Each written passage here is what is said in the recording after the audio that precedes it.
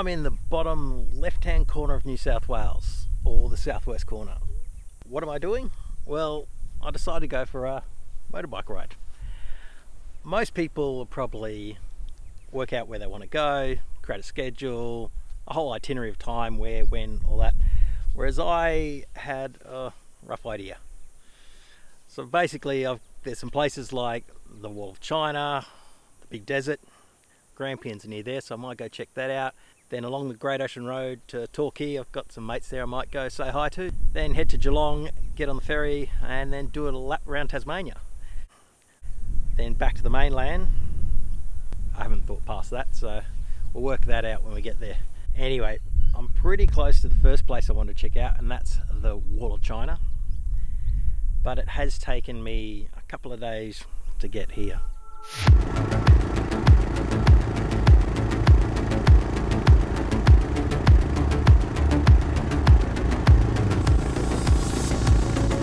I started out from the Queensland-New South Wales border, heading south along the Pacific Highway and turning off, making my way towards Grafton. With no real plan or schedule, I'd keep riding until I felt like I wanted to stop for the day, find somewhere to camp and set up the tent, just keeping the general direction of the southwest of the state in mind. From Grafton, I headed towards Tamworth. I soon came to a section where I looked down at my navigation and saw a road that would bring a smile to most bike riders. Winding tight turns for kilometres.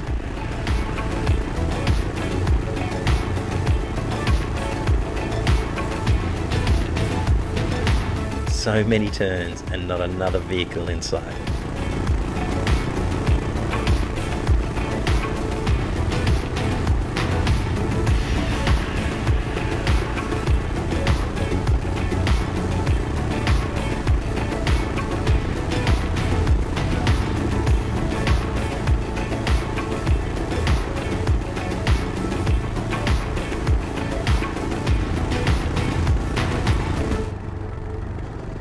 I rode through the country town of Uralla, which, like most country towns, has a pub on every corner. And as the late afternoon was upon me, I decided to find somewhere to camp.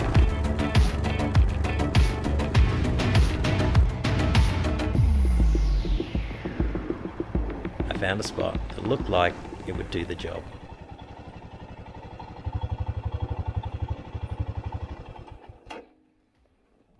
So I've made it the first campsite, and it has half a decent view.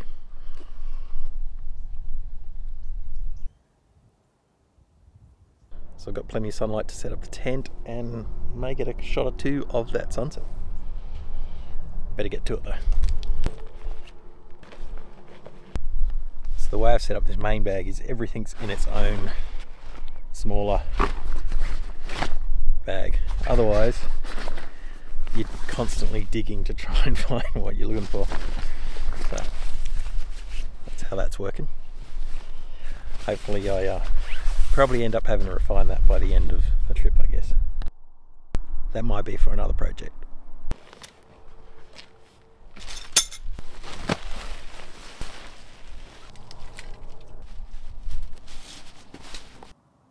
Camp tent set up. Time to watch the sun go down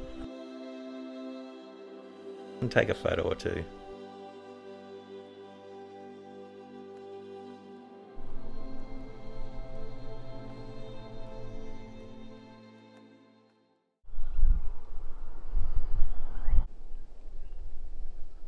So much for summer. It is really cold. Anyway, I'll put the tent away, get on the bike and keep on moving.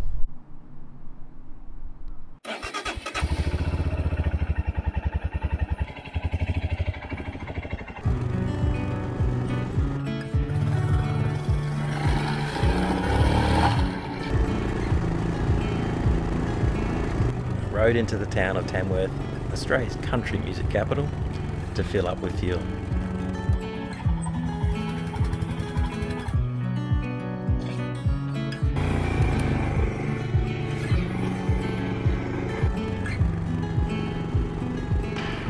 From Tamworth I headed west, through a lot of grazing land and a lot of cows enjoying life With all the rain this year, there was plenty of feed about. Then I'd come across another small country town, back out into more grazing land, and then repeat.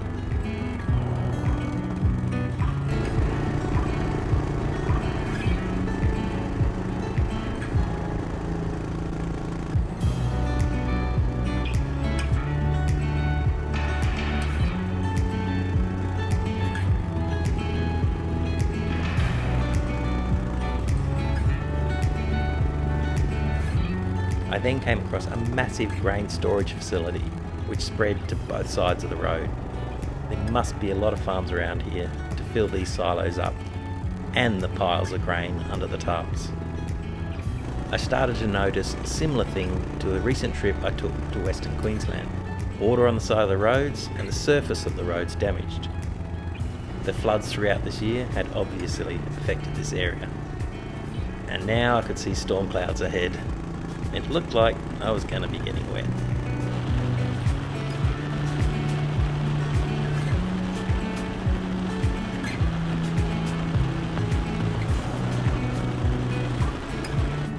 I soon passed through the rain, and the sun was out again. Then more water and what was a lot more damage to the roads. This looked a lot worse, and it seemed the road had been washed away, and they were in the process of rebuilding it.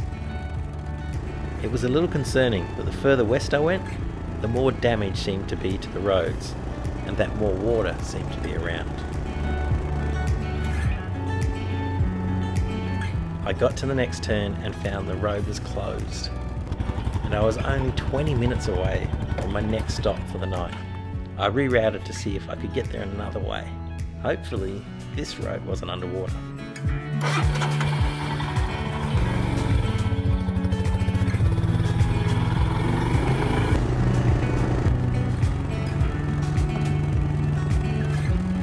The road soon turned to dirt, but it was well maintained so far.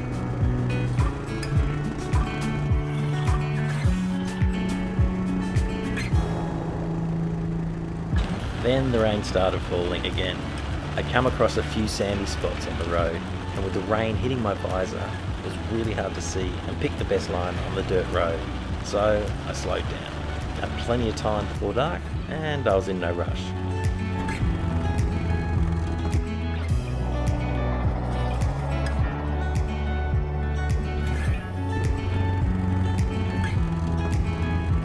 To the left of me was blue sky, to the right, torrential rain. So I pulled over to see which direction I had to head. And of course, it was into the rain. Well, I was already wet. May as well keep on going.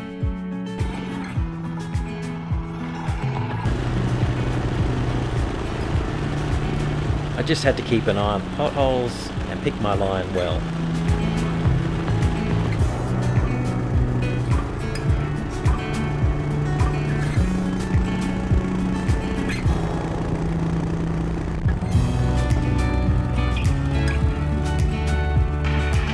I pulled up to where there was a free campsite. Well, that wasn't going to work. On to plan B.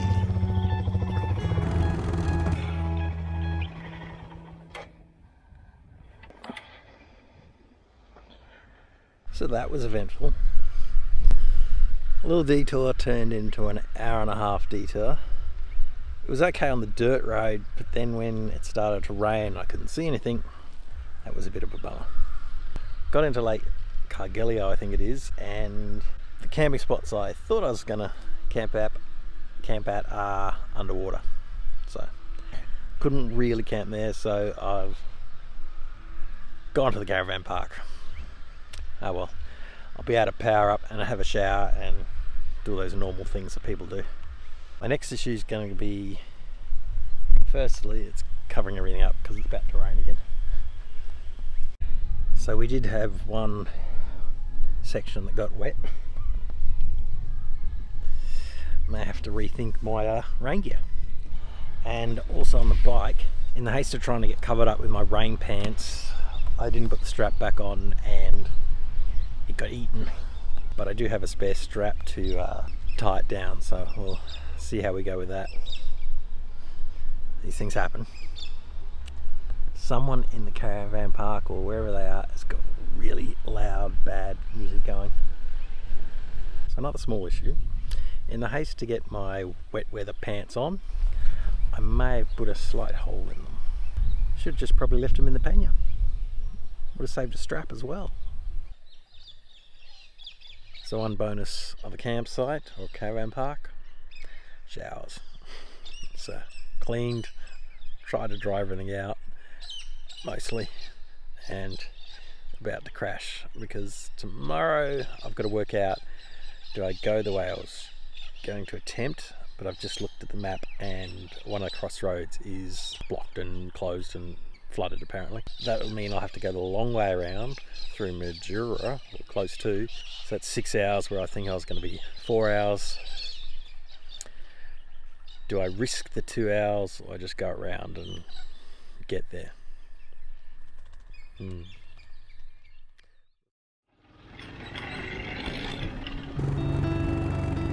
As I rode out in the morning, I was confronted with early morning mist, then a sign that said the road was closed. It looked like I was taking the long way round. So I turned the bike around, then saw the sun was coming through the mist. With the visibility not great, I decided it would be a good time to take a few photos and wait for the mist to start lifting.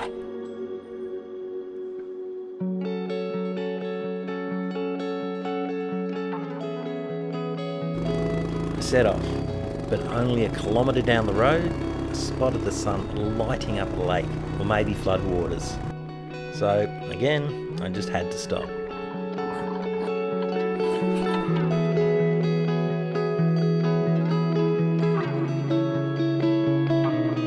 Now the mist had truly lifted, I could get on with my ride.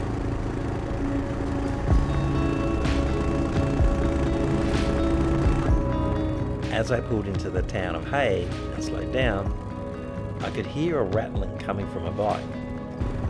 So I headed to the nearest petrol station.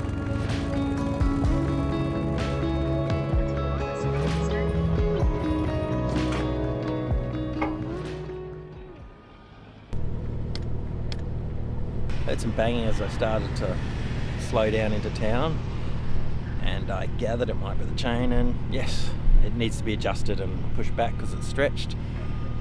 Looks like there's a lot of adjustability, so we should be good, and then I'll have to work on getting a new one soon. But yeah, a few bolts and we should be good.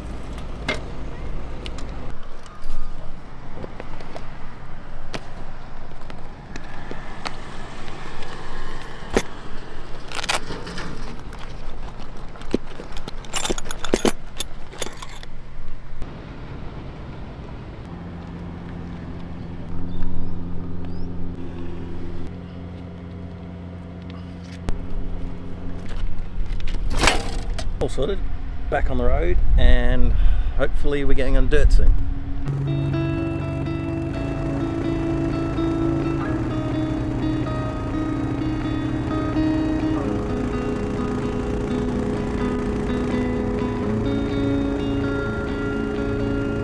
The landscape had definitely changed and was pretty barren. A definite indicator I was heading towards the centre of Australia. Finally made the dirt as I headed towards Mungo National Park.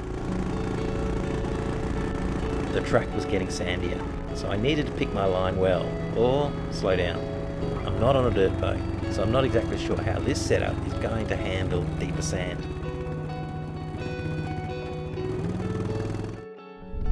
Now that you're all caught up, let's go find this wall.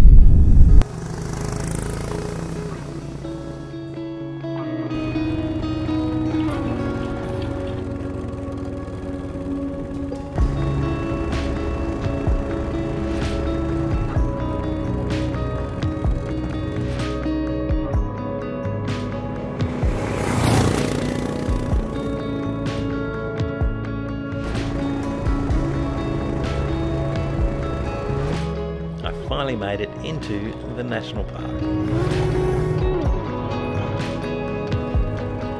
The Wall of China is one thing this park is known for, but the main reason it is a national park and on the World Heritage List is the Munga Lady and the Munga Man. They're the oldest human remains found in Australia and the oldest known ceremonial burial in the world, dating back more than 42,000 years ago.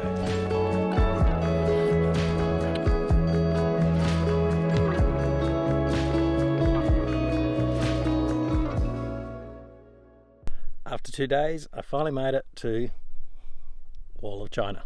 It seems formations like this run all the way up along the eastern side of the dried up lake, or old basin. Apparently it's one of 13 basins that were filled up 60,000 years ago and dried up about 17,000 years ago. So this would have been prime waterfront lakeage, lake waterfront. There's some pretty cool looking formations here. I gather it's Wall of China because they're so delicate. I'm going to come back this evening about sunset and hopefully get some cool images just because of the way these things are shaped. It might do something.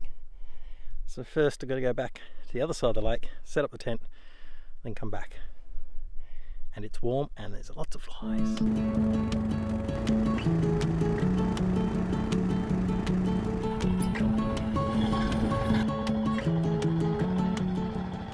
Campsite for the night.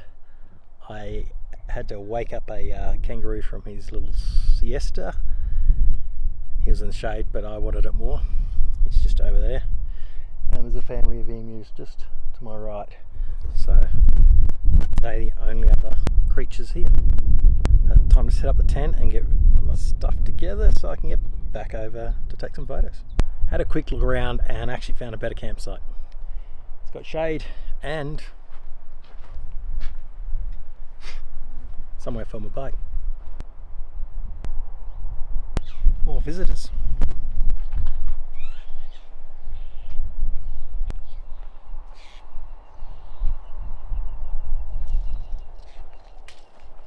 Went to put my tent down and put a tent pole in, and I seem to have disturbed some ants. So I don't want them coming in the middle of the night for revenge, so I'll move the tent.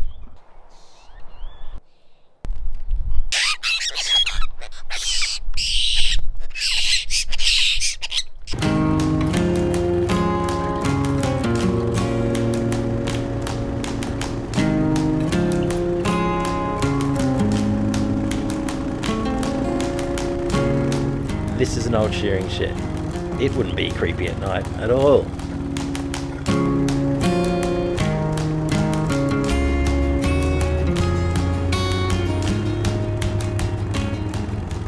So made it back just as the sun's about to set. There's no cloud for the rays of light to reflect off, so we'll see what happens here. Again, nobody around. I keep picking national parks and nobody's there. Oh well. All for me.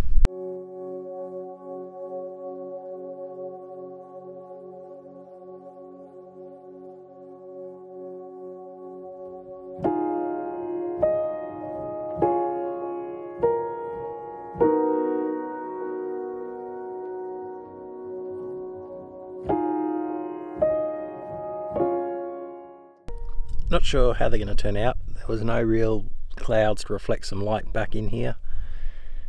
But we'll see. Now the only thing I've got to do is get back to the campsite down that dirt road in the dark. Be going very slow. There's a few kangaroos out of the way here, so that's it. Back to camp.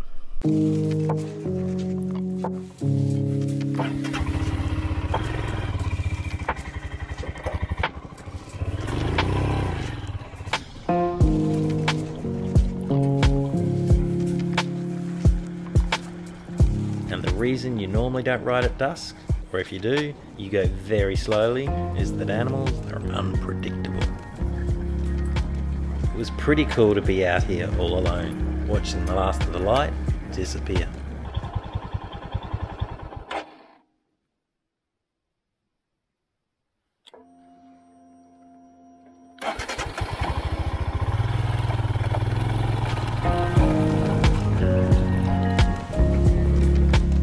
Told you the shearer shed would be creepy.